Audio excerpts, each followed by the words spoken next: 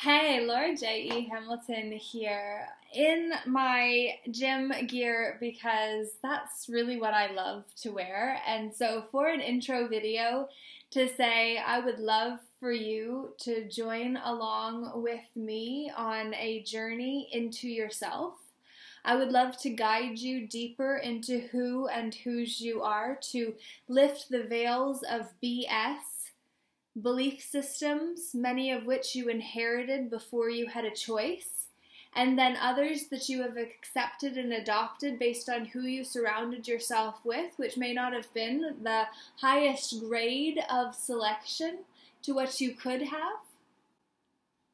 These are the influences that have created your current results, your present reality. And your reality is the realistic evidence appearing legit in tomorrow's yesterday. Well, what I want to suggest to you is you have an opportunity now to actually come on a journey to become the peaceful inner warrior that is within you, just waiting to be activated. That the peaceful inner warrior is the empowered version of the victim who will always be there. The victim simply lives in the shadow, wishing for the warrior to step into the light. And we must be that warrior. One of the things that often stops us from being that very thing that we desire more than anything is that cultural epidemic of nicety. Being nice, people-pleasing parasites that undermine us and latch on to everything that we do because we feel like we must or we should. To should someone is to really crap on their desire, because saying you should do this means that what they are doing or choosing to do is not what you would recommend. So they are not where they should be by your estimation, and that is what your evaluation is letting them know. I wanted to share with you a poem that I read, and these are the kind of things that I will share with members of my Patreon membership community, because I feel like it is very important to me for you to remember your own greatness, and it is also important for me that you invest something into that experience so that it's not just me giving into the ether, and then it's not you receiving another free thing that you don't value because we don't value what we don't pay for.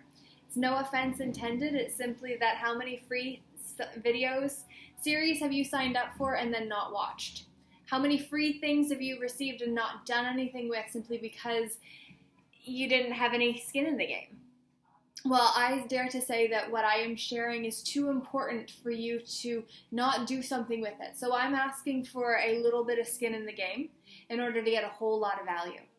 And so if you want messages like this, then simply become a Patreon subscriber at one of my membership levels, and then let me be your guide to transform your self-image and be the one that you love going to bed with every night and waking up to every morning, or whatever time of day is your morning and night, because all of us are different, and that is the point.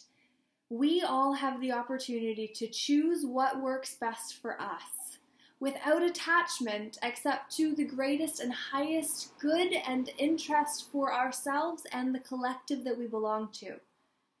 Realizing that we are not just us, we are energy, and energy is extensions of energy. Energy is interacting with other energy. We, people, individuals, are interacting with other individuals and people, and then learning about one another through that interaction.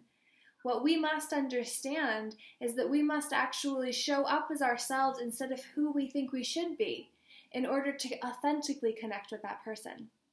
And this is the poem that Phoenix Nagig actually writes that I share with you now. One of the biggest blocks for women is very hard to see. It's a very culturally accepted personality trait that actually blocks her feminine flow, power, sexuality, and creativity simultaneously. completely. It is an ineffective safety and survival device. What is it? It's being nice. Its roots are embedded in ancestral trauma, but we don't even know it. We have just modeled it and accept it as normal. We may spend years working on our bitch energy, our anger, our shame, our pain, but this little devil is the biggie. Nice is not a woman's nature. Nice is a custard, cream biscuit. Nice is a pleasant afternoon out. Nice is a new beige sofa. Nice is a handbag. Nice is a doormat.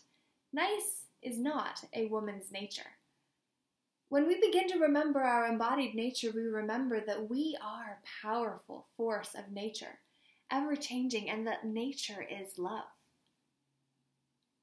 When we begin to remember our embodied nature, we remember that we are a powerful force of nature, ever-changing, and the nature is love.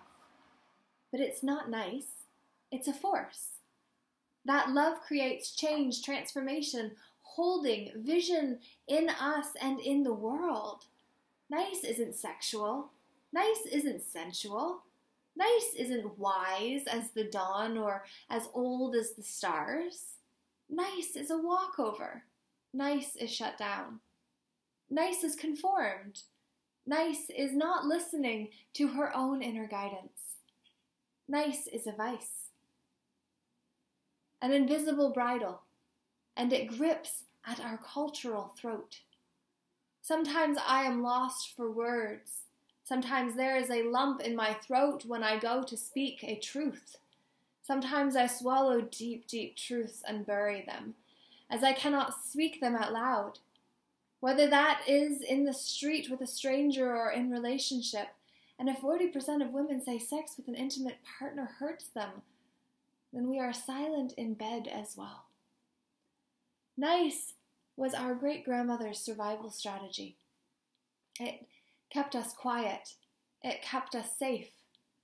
But now, as we shift, it will make us sick. As the level of consciousness that rises on the planet, we can't hold on to those patterns anymore. Today, I stripped off and walked into the sea.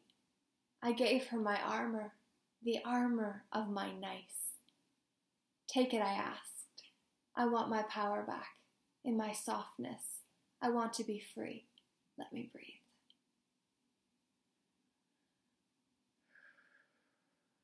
It is encouraged for you to do what is required for you to be all that you can be, and if that requires you to not be nice in an instant, as long as you understand that you are being not nice in that instant, and why, and you feel okay with that and know you can sleep with yourself at night because of it, even though it, despite it, go for it. Why not? Why not? We have to realize that it is easy to take offense to something. It is easier still to realize that everything is a way to jar a pattern. It is time for us to wake up. It is time for us to stop being so nice that we continue sleepwalking through our own lives and realize we only get one shot at this. We only get one opportunity to do all that we are meant to do.